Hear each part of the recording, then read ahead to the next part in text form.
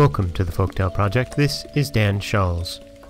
Today's story is another Hans Christian Andersen tale, and this one features a goblin, a huckster, jam, and, of course, because it's Hans Christian Andersen, there's a scholar thrown in as well. This is The Goblin and the Huckster. There was once a regular student who lived in a garret and had no possessions. And there was also a regular huckster to whom the house belonged, and who occupied the ground floor.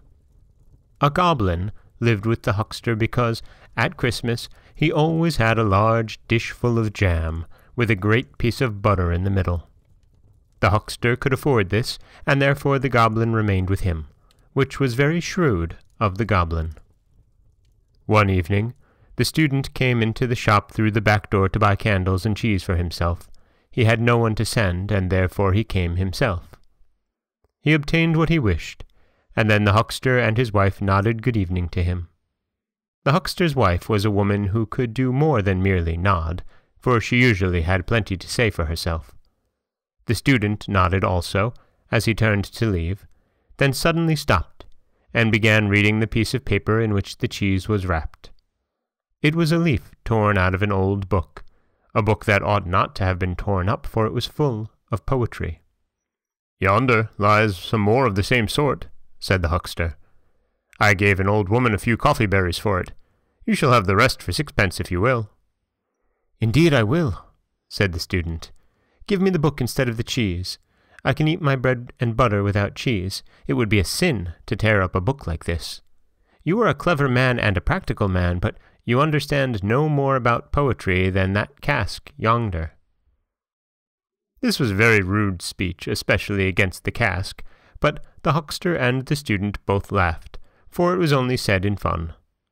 The goblin, however, felt very angry that any man should venture to say such things to a huckster who was a householder and sold the best butter. As soon as it was night, the shop closed and everyone in bed except the student. The goblin stepped softly into the bedroom where the huckster's wife slept, and took away her tongue, which of course she did not then want. Whatever object in the room he placed this tongue upon immediately received voice and speech, and was able to express its thoughts and feelings as readily as the lady herself could do. It could only be used one object at a time, which was a good thing, as a number speaking at once would have caused great confusion. The goblin laid the tongue upon the cask, in which lay a quantity of old newspapers. "Is it really true," he asked, "that you do not know what poetry is?" "Of course I know," replied the cask. "Poetry is something that always stands in the corner of a newspaper and is sometimes cut out. And I may venture to affirm that I have more of it in me than the student has, even if I am only a poor tub of the huckster's." Then the goblin placed the tongue on the coffee mill, and how it did go, to be sure. Then he put it on the butter tub and the cash box, and they all expressed the same opinion as the waste paper tub. A majority must always be respected. "Now I shall go and tell the student," said the goblin. With these words he went quietly up the back stairs to the garret, where the student lived. The student's candle was burning still, and the goblin peeped through the keyhole and saw that he was reading in the torn book which he had brought out of the shop. The student's candle was burning still, and the goblin peeped through the keyhole and saw that he was reading in the torn book which he had bought out of the shop. But how light the room was! From the book shot forth a ray of light which grew broad and full like the stem of a tree, from which bright rays spread upward and over the student's head. Each leaf was fresh, and each flower was like a beautiful female head, some with dark and sparkling eyes, and others with eyes that were wonderfully blue and clear. The fruit gleamed like stars, and the room was filled with sounds of beautiful music. The little goblin had never imagined, much less seen or heard of, any sight so glorious as this. He stood still on tiptoe peeping in till the light went out. The student, no doubt, had blown out his candle and gone to bed, but the little goblin remained standing there, listening to the music which still sounded, soft and beautiful, a sweet cradle song for the student who had lain down to rest. "This is a wonderful place," said the goblin. "I never expected such a thing. I should like to stay here with the student." Then the little man thought it over, for he was a sensible sprite. At last he sighed. "But the student has no jam." So he went downstairs again to the huckster's shop, and it was a good thing he got back when he did, for the cask had almost worn out the lady's tongue.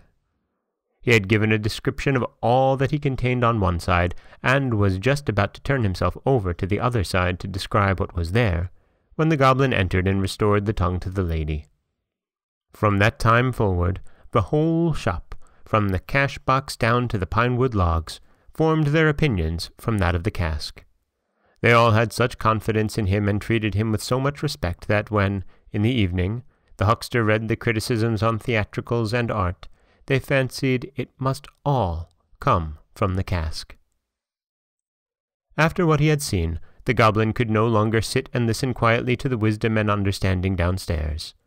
As soon as evening light glimmered in the garret, he took courage, for it seemed to him that the rays of light were strong cables, drawing him up and obliging him to go and peep through the keyhole.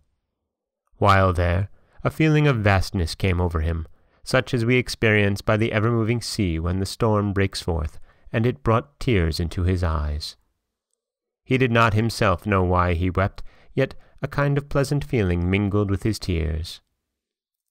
How wonderfully glorious it would be to sit with the student under such a tree! But that was out of the question. He must be content to look through the keyhole, and be thankful for even that. There he stood on the cold landing, with the autumn wind blowing down upon him through the trap-door.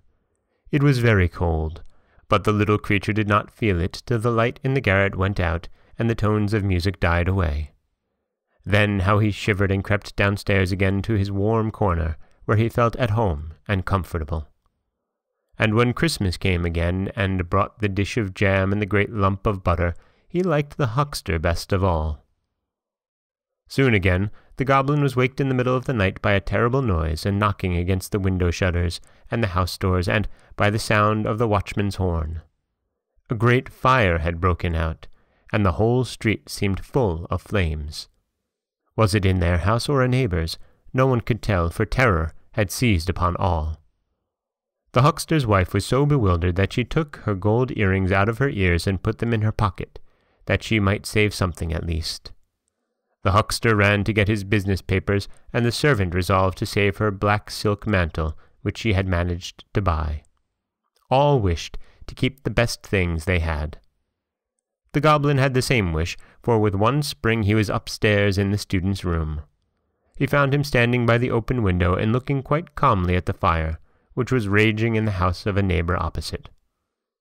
The goblin caught up the wonderful book which lay on the table and popped it into his red cap, which he held tightly with both hands. The greatest treasure in the house was saved, and he ran away with it to the roof and seated himself on the chimney. The flames of the burning house opposite illuminated him as he sat with both hands pressed tightly over his cap, in which the treasure lay. It was then that he understood what feelings were really strongest in his heart, and knew exactly which way they tended. Yet, when the fire was extinguished and the goblin again began to reflect, he hesitated, and said at last, "I must divide myself between the two. I cannot quite give up the huckster, because of the jam." This is a representation of human nature. We are like the goblin. We all go to visit the huckster because of the jam. And that is The Goblin and the Huckster by Hans Christian Andersen. And it's a story that I do like. It's not my favorite Hans Christian Andersen tale, but it's certainly up there. I do appreciate the feelings of the goblin, particularly. You know, knowledge is fueling and poetry beautiful. But sometimes earthly delights are earthly delights, and we go in that direction. And as Hans Christian Andersen says, we all go to visit the huckster because of the jam. This is Dan Schulz for the Folktale Project. Don't forget that you can subscribe to the podcast on Apple Podcasts, Stitcher, Google Play, Overcast, anywhere you like to get your podcasts. You can also follow us on Twitter at Folktale Project. You can find us on Auto Radio, TuneIn Radio, iHeartRadio, Spotify, anywhere that you like to listen. And you can always head over to folktaleproject.com, where you'll find a new story waiting for you every Monday, Wednesday, and Friday. This Friday we'll have our final Hans Christian Andersen tale, Little Tuck. Thank you so much for listening.